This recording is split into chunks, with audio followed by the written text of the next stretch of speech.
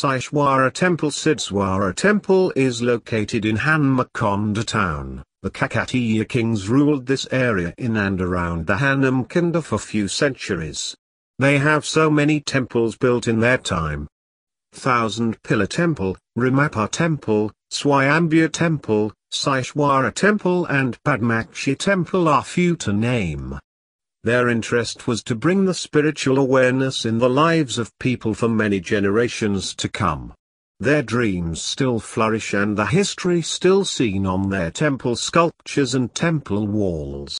Sideshwara Temple. Sideshwara Temple is located in Hanmakonda town. The Kakatiya kings ruled this area in and around the Hanamkonda for few centuries.